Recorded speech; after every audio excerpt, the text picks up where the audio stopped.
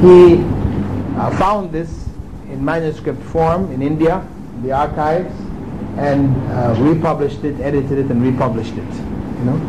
So that has survived, from that time. Anyway, Ibn Umar, 8 of his students wrote down hadith from him.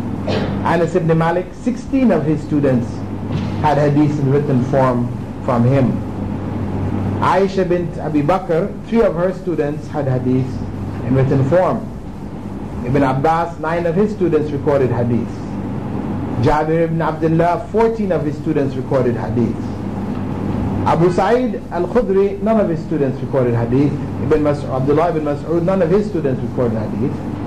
But Abdullah ibn Amr ibn al-As, 7 of his students had hadith in written form. Umar ibn al-Khattab wrote many hadiths in official letters. He didn't so much have students as he was the leader of the Muslim state. So what was conveyed from him, which people received, was the official letters, etc., which he wrote.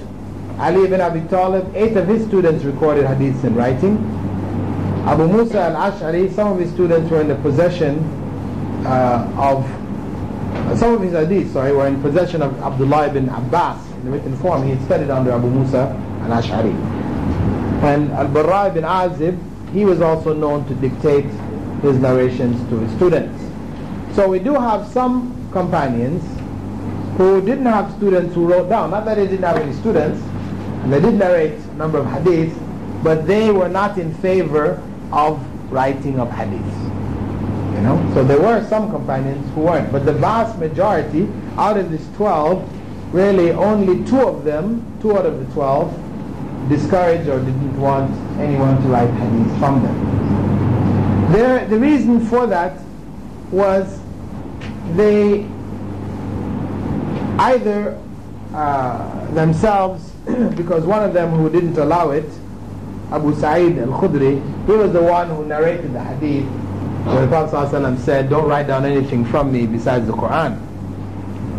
Right? So he took that in the literal form, right, and he stuck by it. Right?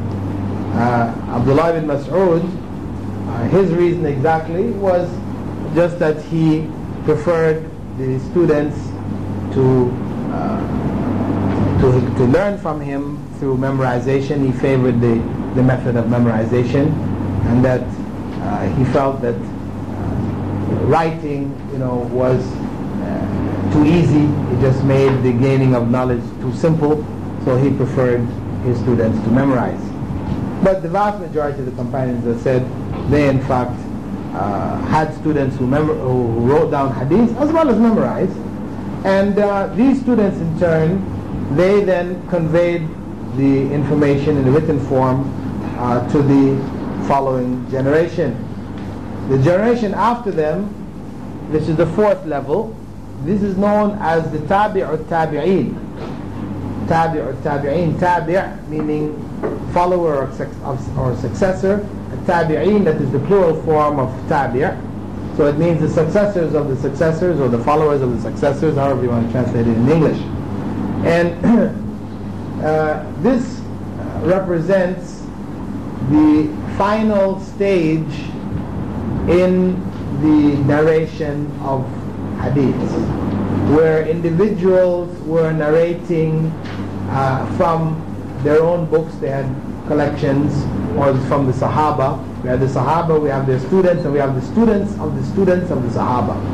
The students of the students, this represented the last link in the chain of transmission. From that point onward, you found now hadiths were collected into major collections and handed down more in the written form than in oral narrations. From this period, we have the oldest work to have survived and been handed down to us, and that is Al-Muwatta. Al-Muwatta of Imam Malik, who was the Imam of Medina. And his grandfather was a Sahabi. Right? His grandfather was himself a companion of the Prophet Muhammad ﷺ. Right? So, as you can imagine, the distance between the Prophet ﷺ and what he narrated and those who made the final collections was not that far, though they refer to it as the 2nd century. In fact, the Sahaba existed, a number of them existed almost to the end of the 1st century. And the 2nd century, they had students, the Tabi'een, they were in the latter half of the 1st century, and they lived between the 1st and the 2nd. So they're really the gap of time between Prophet Muhammad and the complete recording of his hadith, in fact, was very short. And we can, and has been stated, that the vast majority of the hadiths were written down in the lifetime of Prophet Muhammad himself. They were handed in the time of the Sahaba to their students, and they continue to be in writing, but it just wasn't compiled into individual texts. It was really the generation of the Tabi'een and the one which came after them, which they commonly call the generation of the Sahih, or the era of the Sahih. This is the 3rd century. This is when you found the books of Sahih al-Bukhari, Sahih Muslim, Sunan Abi Dawud, and these books, came up. Right? This is where the major writing took place. And the number of hadith narrations by this time were quite a lot. Imam Bukhari, for example, himself, his collection of hadith, contained 7,275 hadiths. And this is with repetition. Actually, if you cut down those, because what he would do is he would take a narration, he would narrate a portion of it in one chapter, and another portion of it in another chapter, with some overlapping, right? Because one portion was relevant to one issue, because he organized it according to headings, some of it relating to Islamic law, some of it relating to etiquettes, etc. So his collection of some 7,275 narrations was extracted from over 600,000 channels of narration. So you see, the number of narrations had become quite huge. Not that the 7,000 was in fact the essence of those 600,000. There were some he chose and some he didn't. So his book, though he calls it the Sahih, his attempt was not to gather all of the Sahih, but just a portion of it. And that's what he did in his collection. Now, if we look at this process from the point of view of the writing itself, as opposed to the point of view of the generations, the first first stage, which was within the 1st century, beginning after the Hijrah, this is referred to as the stage of the Sahifa. The Sahifa. Sahifa meaning literally page, right? And their writings tended to be on pages of material. They were either goat skin, or they were, the type of material that were available for writing the Quran. Either they were boughs of palm trees, or shoulder blades of camels, etc., etc. The most popular one was, of course, parchment, because that could be folded up and carried more easily. If you have a bunch of shoulder blades, it gets kind of heavy. The second level, or period or stage of writing, was called the stage of the Musannaf, which literally means a classified or organized work. This covers the middle of the 2nd century of the Hijrah, after the Hijrah, and this includes the work of Imam Malik, and Muwatta is included in that stage of writing, the Musannaf. What you find in terms of Musannaf is that it may contain a variety of material. It may not just contain hadith, it may also contain the rulings of the Sahaba. It's kind of like a mixture. It wasn't really a hadith book as we come to know it later on. It contained rulings of the Sahaba themselves, or sometimes rulings of the Tabi'een, their students, were included in what were classified as the Musannaf. The in the Muwatta of Malik you will find all of that. The stage after that was known, and this was towards the end of the 2nd century, this was known as the stage of the Musnad, and of the hadith which we would call Musnad or collections is the well-known Musnad of Ahmed. Musnad Ahmed, which contains some 40,000 hadiths, right? With some repetition. Removing the repetition may drop down to about 25 to 30,000. But the Musnads were organized according to alphabetical collections of according to the names of the Sahaba. They would list the Sahaba and alphabetically, and then mention all of the hadith which this Sahabi narrated. So there were compilations based around the Sahaba themselves, their names, as opposed to basing them on topics, various topics. And the 4th stage of writing,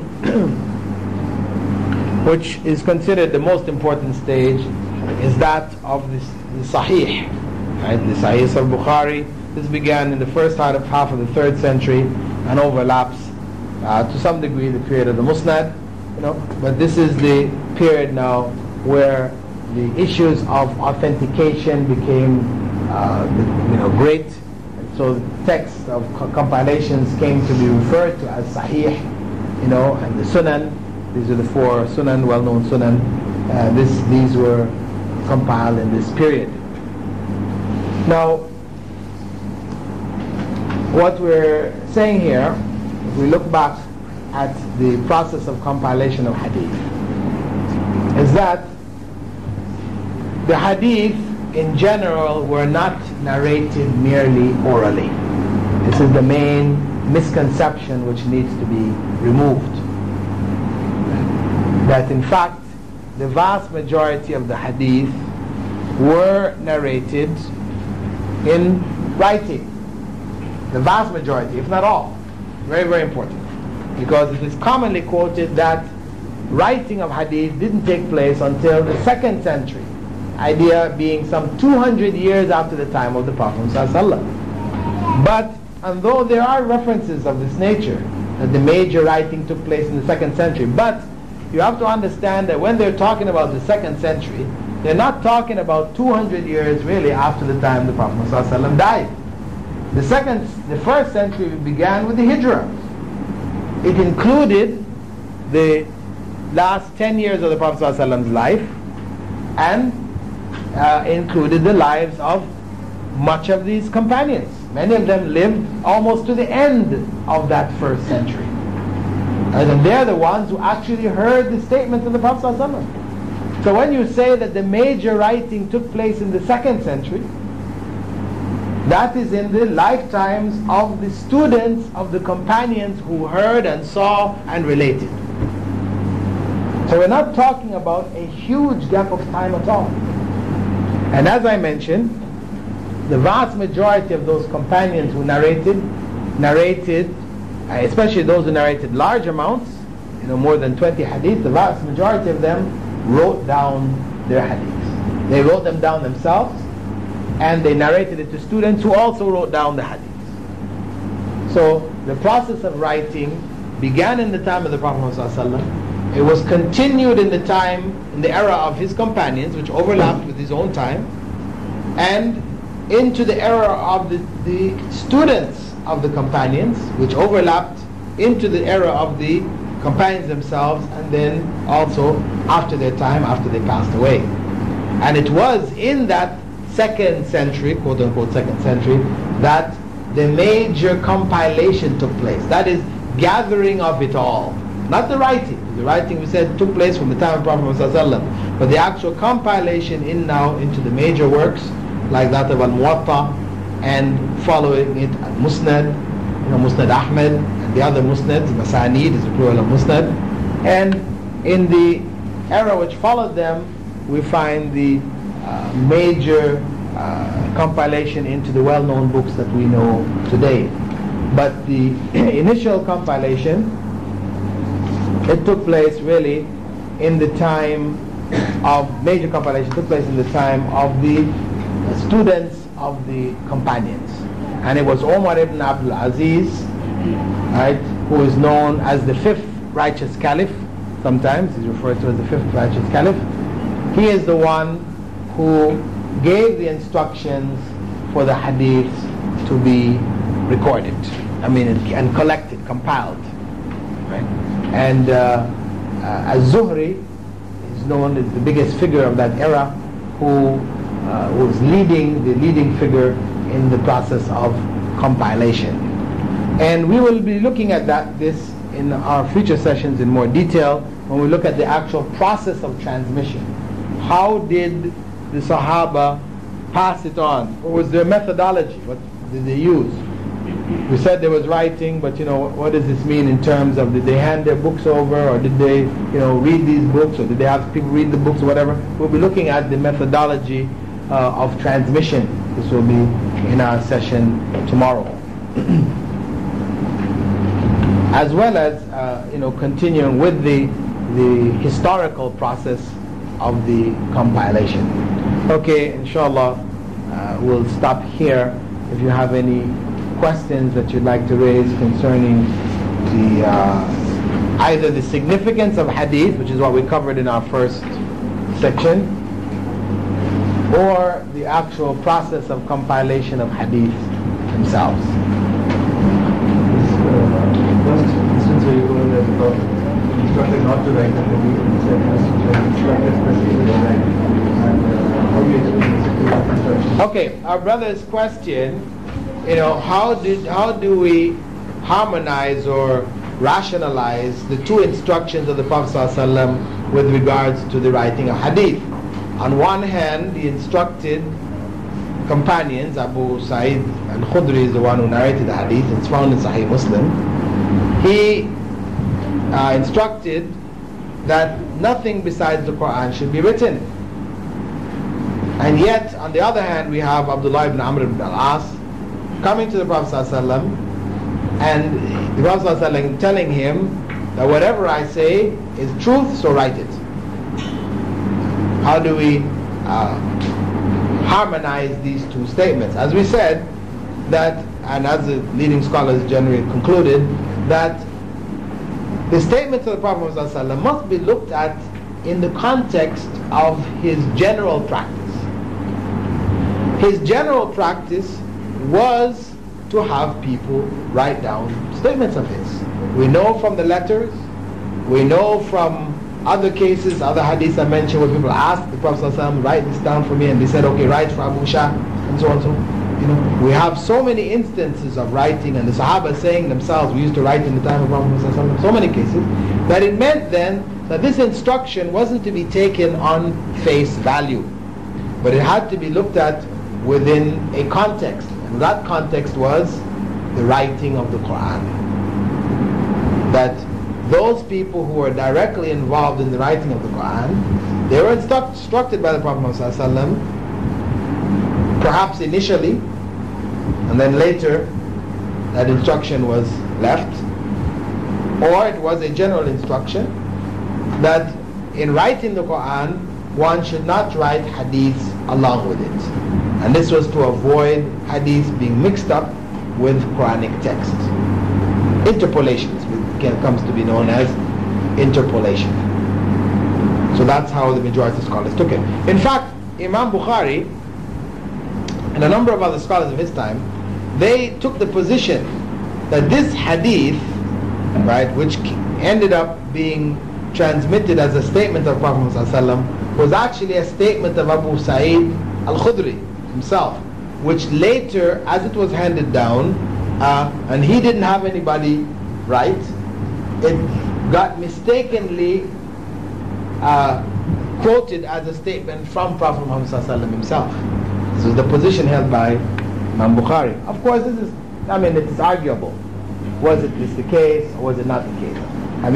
The fact that there were so many other narrations where he gave instructions to write, this does tend to point to the fact that this may in fact be the case.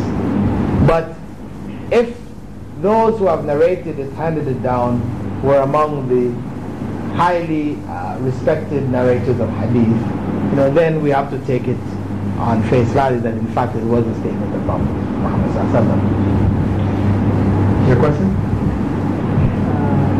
When you mentioned graves and mosques, and Rasulullah said we go to prophets where they die, and then some of the later empire expanded the mosque to include it.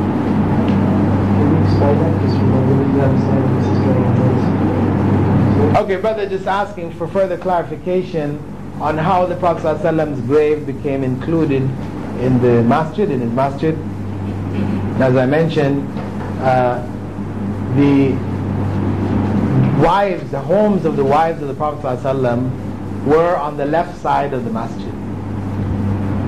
They were on the left side of the masjid. Each wife had a one room or 1.5 room apartment, and the door opened right onto the masjid. So he would leave the home of his wives and walk straight into the masjid. And after his death, when he was buried in Aisha's home, in the time of Omar radiallahu anhu, he did expand the masjid, but he expanded it to the other side, to the right side as opposed to the left side. And there were other homes, people's homes were very close, right up next to the masjid. In fact, you still have, if you go to Masjid al-Nabawi, certain doors are called Bab Omar. Why? Because that was where Omar's home used to be. He used to leave his home and go into the masjid also. They had built their homes right next to the masjid. Okay? So that's why you still have the names after some of the companions. Anyway, those homes were torn down, and the masjid was expanded to the right. It was expanded eventually towards the Qibla, increased, and that's why you find 2 mihrabs in the masjid. If you look at Masjid al-Nabawi, you'll have a mihrab where they have the green rugs, which they call the Rawda. There's a mihrab, that concave niche where Imam may stand and pray. And then you have another one farther forward, right, where people line up where the Imam actually now stands and prays. Right? That's because of the expansion which took place. And people have maintained the location of the original mihrab of the Prophet ﷺ. Of course, in the Prophet ﷺ's masjid there was no mihrab. Right? This was added later. And they maintained that location because of the statement of the Prophet ﷺ in which he said, what is between my home and the minbar is from the gardens of paradise, right? And that's why they call it Rawda. Rawda meaning a garden. So during the lifetime of the Sahaba, no expansion took place on the left. But after the time of Muawiyah, actually it was not even the time of Muawiyah, who was the first of the Umayyad dynasty, but after his time, in the time of Abdul Malik ibn Marwan, he instructed the governor of Medina to make the expansion on the left side also. And Sa'id ibn al-Musayyab, who was one of the leading tabi'een or successors, students of the Sahaba at the time, he was there in Medina and he instructed them not to do this, because they were now creating a situation which the Prophet ﷺ had prohibited. But they went ahead and did it anyway. And this is why during the Umayyad period, after the time of Muawiyah and the rulers after that, many of the Muslim scholars left the centers where the rulers were because of the fact that they were incorporating practices, etc., which were un-Islamic, and they didn't want to be in a position of having, a compromising position of having to be quiet when they were doing some of these things, so as not to bring on themselves the wrath of the rulers. So that expansion took place, as I said, during the time of Abdul Malik ibn Marwan. And they did place, even when they did it, they still placed around it a kind of diamond-shaped wall, 3 sides. And they put it, in such a way that people, if they wanted to try to face the wall directly, they would be away from the Qibla, so that people wouldn't line up and appear to be praying towards the Qibla, but they were in fact praying towards the grave. They deliberately did this. Later on, other, in the time of the Ottoman Turks, and that they put around it a cage, which is what we see now, that brass cage, draped, green cloth was put over the house of Aisha, and the brass cage was put around it, sealed, and that's now it's back in a format which a person could stand behind it and appear to be praying in the direction of Qibla when they're actually in fact praying to the grave.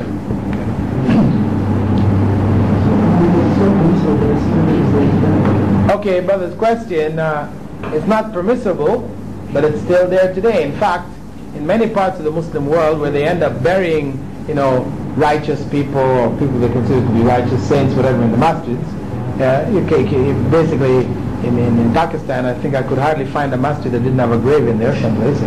Most of the masjids I visited in Pakistan had a grave there, right? Maybe some of them were, in the Qibla area. Some of them were in the courtyard outside of the masjid, which was still a part of the masjid because people prayed in the courtyard. But people, when these issues are raised, they say, "But Medina, if it was good enough for Prophet Muhammad, it's good enough for us," right? Sort of attitude. But of course, this is based on ignorance. They didn't know how the Prophet's grave got in there. But the question is, why wasn't it removed? It remains there. Well, this has to do with politics. Politics. Strictly politics. It has nothing to do with the deen. It has strictly to do with politics. Because even the green dome, which we traditionally see, which is placed right over his grave, right? Actually the green dome is a structure built over his grave, that according to Islamic law should be destroyed and removed. But it has now become the symbol of the Masjid of Medina, unfortunately. But the point is that, when the followers of Muhammad ibn Abdul Wahhab and the family of Saud took over Arabia, took over Mecca and Medina, they did begin a process of purification. All of the trees, there were trees and things which people had believed were places of barakah. People were going there to the trees and making special du'as there and prayers there, and all these trees which are supposed to be for Bay'atul Ridwan, which actually Omar had already cut down, so it didn't exist. But people had invented another tree and said this was the one, and the house of Prophet ﷺ's parents in Mecca. All these kind of structures were there, and they went and they destroyed all of these things. Right? They went into the graveyards of Medina and Mecca, which by that time looked like cities, because people had built so many structures over it, domes and virtual little minarets, mini minarets and things like this inside there. They look like literally towns. If you see pictures of the graveyards from that period, they went in, they leveled everything. They leveled all the graves, even with the ground. When they did that, like the Taliban, right? The Taliban went and took out the Buddhas, the whole world screamed. These ignorant Taliban, look what they're doing, it's not from Islam. Similarly, when they leveled all these graves, the Muslim world, which were used to building structures over their graves, and when especially those which were built over the grave of Fatima and all these others there, this was a big, big crime. They said, look at these Wahhabis, and of course, Wahhabi then became like an evil apostate who is trying to destroy Islam. That's what the name Wahhabi came to mean. But in fact, it was people who were, they referred to them also as Puritans. They wanted to go back to the pure Islam. They were fundamentalists. They wanted to practice Islam as it was taught by Prophet Muhammad, but not as it had become culturally defaced and distorted, over the many generations. So after they did that, and the Muslim world screamed, then for them to go and remove the grave from the masjid and tear down the green dome, politically they felt it wasn't wise to do it at this point in time, because what would happen? What was the consequence?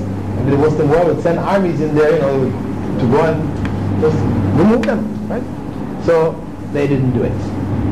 And nobody has had the nerve to do it since then. And of course it has to come from the leadership. It has to come from the leadership. I mean, you as an individual can't go there and decide you're going to start tear down the walls of the masjid, right? I mean, the Muslims themselves, you know.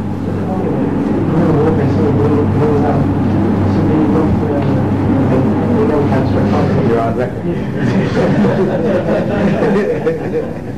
I was just relatively shocked that all these generations still go to South Africa and everybody's just been called as so I know it's just so good.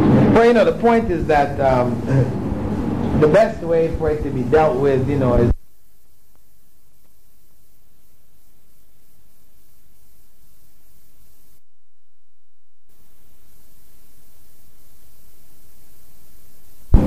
the best way for it to be dealt with, you know, is to be dealt with through the leadership.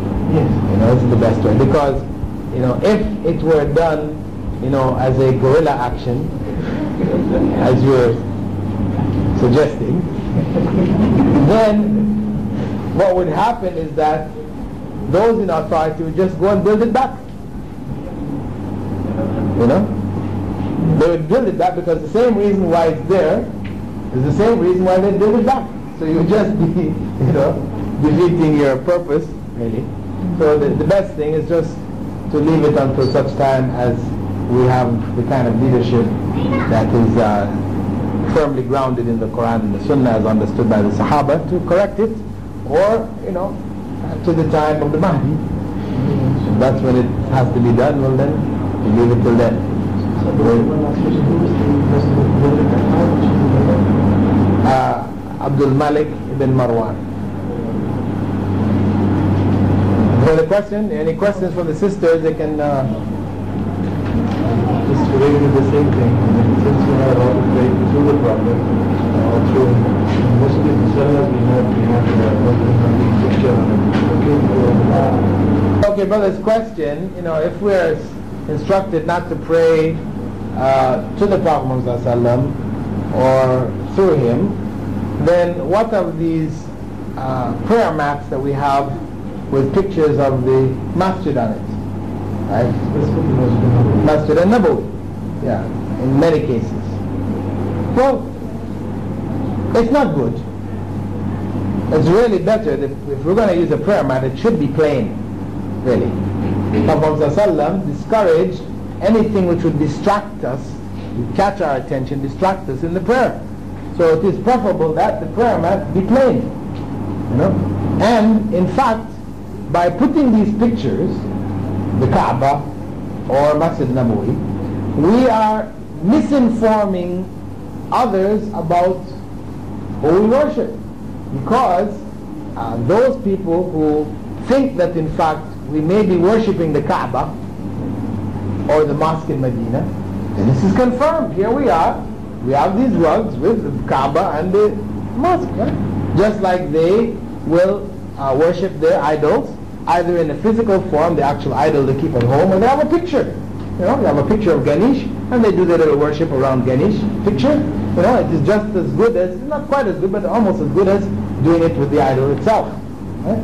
So we actually contribute to the misunderstanding of people about Islam by producing these colorful prayer mats with pictures of the Masjid al-Nabawi and the Kaaba on them. And they're really not in keeping with Islamic tradition. But in fact, we know, like, which hadith are repeated. First of them is Bukhari. Bukhari. He made repetitive. The first of them is Bukhari. Okay. Brother's question concerning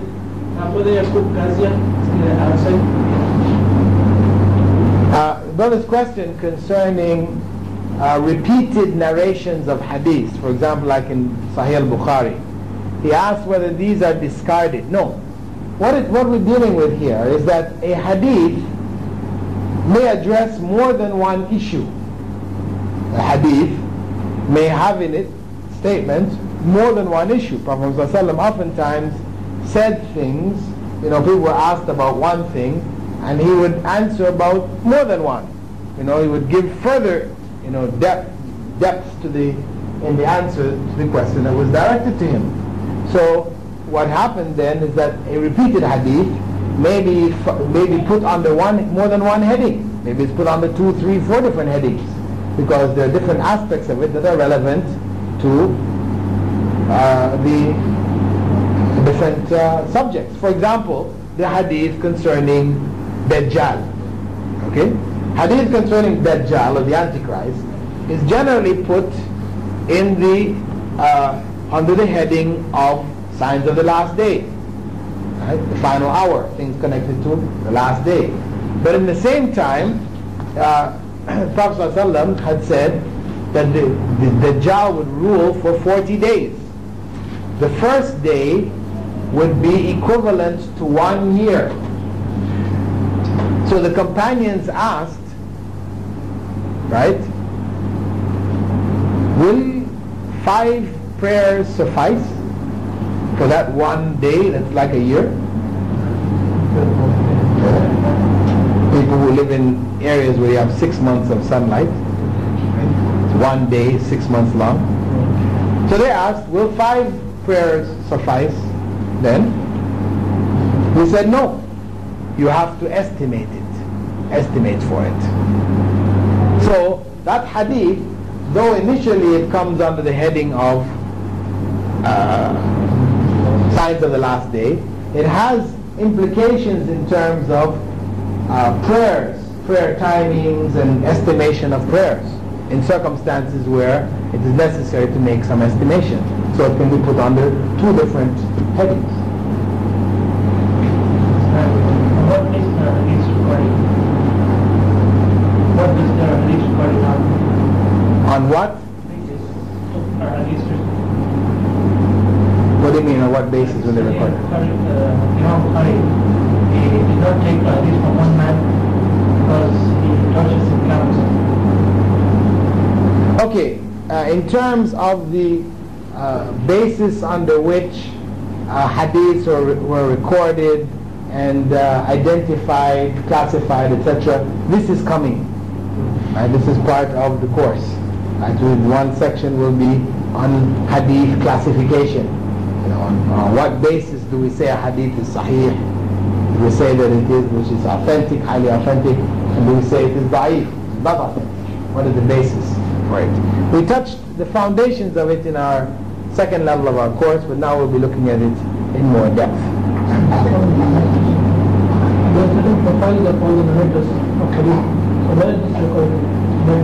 Okay, again, you're jumping the gun. A question concerning profiles or biographies of the hadith narrators.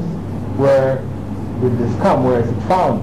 They're found in books known as Kutub al-Rijal, or the biographical works, or works which have been compiled on the various narrators. And in fact, the information about these various narrators was handed down along with the narration of the hadiths. Mention about the Sahabas 1020 who actually are narrators of hadith. And 1060, yeah. So, the period of Prophet ﷺ, how many actual Sahabas existed? 1020 was one. Okay, the total number of Sahaba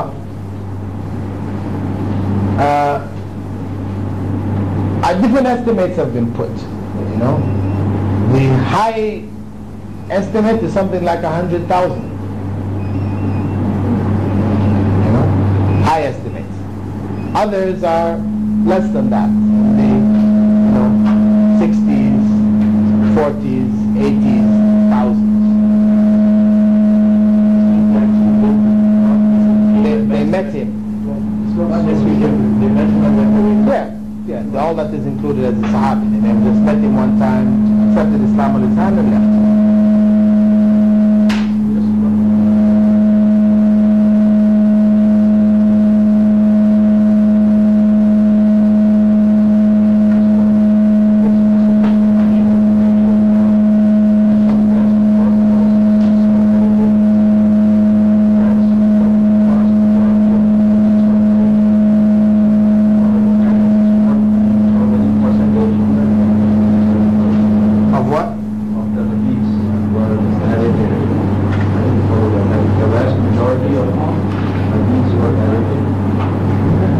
vast majority of hadiths, question about the vast majority of hadiths were narrated in written form. They're written down. They're written down. Can you explain the channel? Channel, the definition of a channel? A channel of narration represents a chain of narrators carrying a particular statement of the Prophet ﷺ. It may be from a single Sahabi, but each one of his students and the students' students, each one of them represents, or each grouping represents a channel of narration of that particular statement of that Sahabi. I should mention that besides the fact that it was in that third generation, the Tabi'in, that the major writing took place, that those three generations had a special place in the sight of the Ummah, from the point of view that Prophet ﷺ had said, خَيْرُ النَّاسِ قَرْنِي ثُمَّ الَّذِينَ يَلُونَهُمْ ثُمَّ الَّذِينَ يَلُونَهُم. The best of people are my generation, then those who follow them, then those who follow them. So special status was also given to the hadith, the narration of hadith in those first three generations. And of course when Prophet ﷺ said that, Allah knows he didn't mean specifically that they would be the ones that would do the major recording of the hadith, but that's what it turned out to be. This is obviously his statement of them being the best of generations is based on a revelation from Allah. For him to make that claim, it had to be revelation from Allah. And in fact, they did play that major role in the protection of Islam. And that those first three generations are generally referred to by the term Salaf. Salaf meaning pious predecessors. And so you may hear the term Salafi, person says, I'm a Salafi, meaning I follow the Quran and Sunnah as it was understood by those first three generations, because they best understood Islam. Since we now mentioned about this 1016 Sahabas actually narrating the hadith, as the actual number of Sahaba being almost minimum you can say 50,000. This 1,000 is a very small number compared to the overall number of people who mentioned. So is there any reason of conflicts or with the sects coming up into Islam because of some people taking some other narrators whom we have not considered amongst this knowledge? Okay, brother is asking why, if the total number of Sahaba may have been anywhere between 50,000 and 100,000, why only 1,060 of them narrated hadith? Well, there is a well-known statement of Prophet ﷺ, مَنْ كَذَّبَ عَلَيَّ مُتَعَمِّدًا فَلْيَتَبَوَّأْ مِقْعَدَهُ مِنَ النَّارِ. Whoever tells a lie about me deliberately should take his seat or sitting place in the hellfire.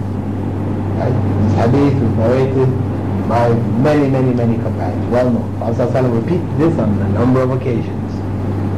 He warned against fabrications. Actually, in the narration of that same hadith of Abu Sa'id al-Khudri, where the Prophet said, don't write anything other than the Quran, in the end of that narration he says,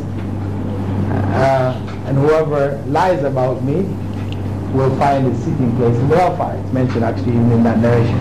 So the companions were very wary about narrating anything which may be doubtful, maybe they forgot or whatever. So only those who are absolutely sure that what they were conveying was in fact what the Prophet ﷺ said, he did, or he approved. They're absolutely sure. Only those who were absolutely sure narrated.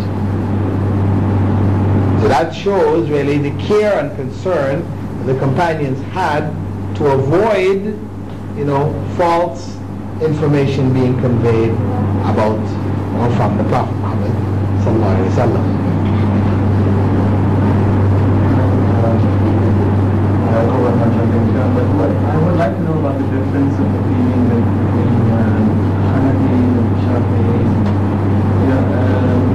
you are jumping the gun. Brothers asking about the differences between Hanafis and Shafis, this is jumping the gun. We will look into that as we look into more into the hadith, their application, etc.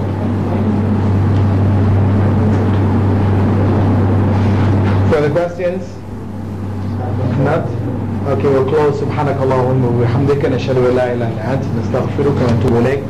And